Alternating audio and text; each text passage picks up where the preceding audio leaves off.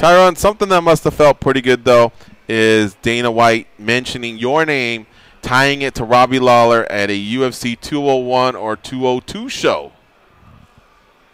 Yeah, you know, that felt good that it was, you know, put out there that this is something in the conversation. I think fans need a reminder. Some people, oh, he hasn't did anything his last fight. It's just so hilarious what our sport has become. It's really like the little fish from Finding Nemo. Our fans are like Dory. You know what I mean? they remember something, and they keep repeating, and then if you say something, they repeat it over and over again, and they don't even really do the research and look into it. Like, I could have argued that I was deserving of a title shot after I beat Carlos Condit, which was a ways back. You know what I mean? Mm-hmm. So when people say, oh, you don't deserve it, under this, nobody deserves a title shot. And I said that to you after 196. Nobody deserves a title shot because at times it's given based upon entertainment, pay-per-view buys, needle pushers, who's going to talk crap. Sometimes, you know, is given based on a person doing enough within octagon to maybe warrant the title. I think we're seeing a shift change. Look at Amanda Nunes.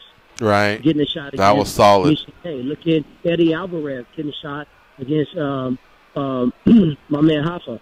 So if you're looking at it, I think it's a shift, and I think I will fit in that category as well. You have to be given the opportunity to become the superstar.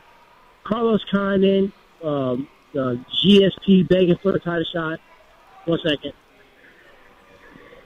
None of those people became a superstar until they was given the opportunity to be a superstar.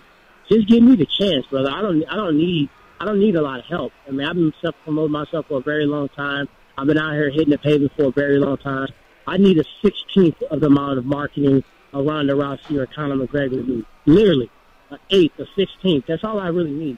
And I can take it the rest of the way. So that's just my goal, man, to be put in position to show I'm the best in the world. I don't want a title shot. That's the most ridiculous statement. I want the title shot. I want the title shot.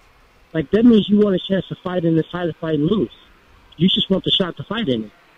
I want a shot to show you I'm the best in the world. There you go. Tyron, I'll turn it over to Goes here in just a second. My last thing is, through these last couple months, we were discussing in the early part of the show, you know, who, I guess, I mean, you really had to go through a lot, man. It's like your emotions have been toyed with quite a lot these last few months. But who, in your opinion, was the biggest thorn in your side? Was it GSP and the fact that he can just come back and maybe get next? Was it Conor McGregor? Was it Nate Diaz when he beat Conor McGregor? Who were you fearing the most that might take your, well, I hate to say it, but your title shot? GSP for sure. GSP? Because, yeah. I mean, who He's can a argue wild that? card, yeah. I mean, I can argue anybody else.